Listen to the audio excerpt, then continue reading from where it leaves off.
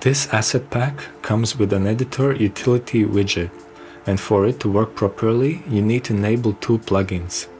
The first one is Blueprint Material and Texture nodes, and the second one is Editor Scripting Utilities. Don't restart the editor just yet, because you also need to enable mesh distance fields in the project settings. Distance fields are necessary for the GPU particle collisions to work. Now restart the editor. Most of the particle effects are pretty straightforward to use. You can adjust various parameters to achieve the desired look. Colliding GPU particles require mesh distance fields that you can generate in the static mesh editor. Sometimes collisions fail to trigger with thin meshes, so you might have to specify a distance field replacement mesh, which is what I did for this demo room. One of the rain particle systems in this pack uses a ribbon renderer for the ripple effect, and the event handler controls the number of segments.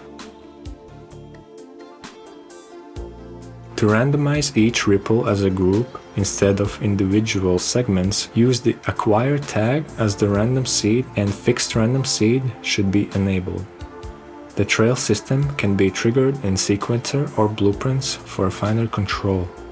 The ribbon face system axis controls which direction the ribbon will face, and it's actually an enum, so you can use values 0, 1 or 2 for X, Y or Z axis. Niagara tick behavior should be set to force tick last to prevent gaps between the ribbon and the position of the component. The offset affects the position of the flare texture on the screen.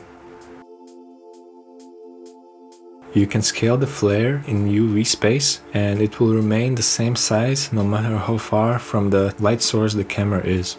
Or you can enable fixed world size and specify the size in Unreal units. Now it behaves as if it's in the 3D space. The flare color can be set using the color parameter, or a gradient for a more interesting result. Specify the gradient texture and the index of the gradient in that texture. Then you can use the curve editor to create a nice looking gradient. Face light source will rotate the texture with the camera.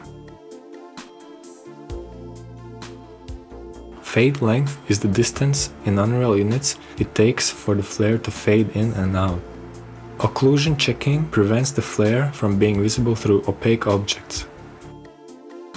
Imagine you have a light bulb with a lens flare blueprint placed inside the geometry. If the occlusion checking is enabled, then the flare won't be visible. To fix this, adjust the depth offset value. Custom depth is useful if you want transparent surfaces to block the flare. When multi-sample check is enabled, 8 additional checks will be performed for a more gradual fade effect. Screen edge falloff controls how gradually the flare will fade when the light source moves in and out of the view. Cone masking should be used with spotlights. The blueprint category holds the parameters that are set by the lens flare blueprint.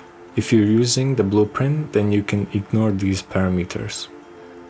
Adjust how the lens flare affects the overall brightness of the scene, though keep in mind that if you have several flares visible at the same time, it might look too intense, so use the view angle falloff and the distance-based adjustments to tame the effect.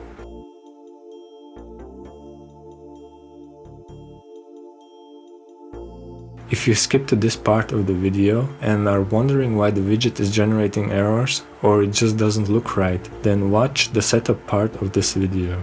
The purpose of this tool is to let you adjust the color palette of the textures in the editor. It works only with indexed color images.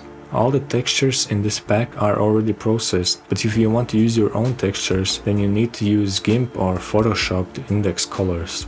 It's quite simple to do, just make sure you set the pixel format to RGBA when exporting the images. Left click on the palette color to select it and use the color picker to modify it. You can also click directly on the image to select that particular palette color. Right-click the palette color to reset it. This widget also supports flipbooks.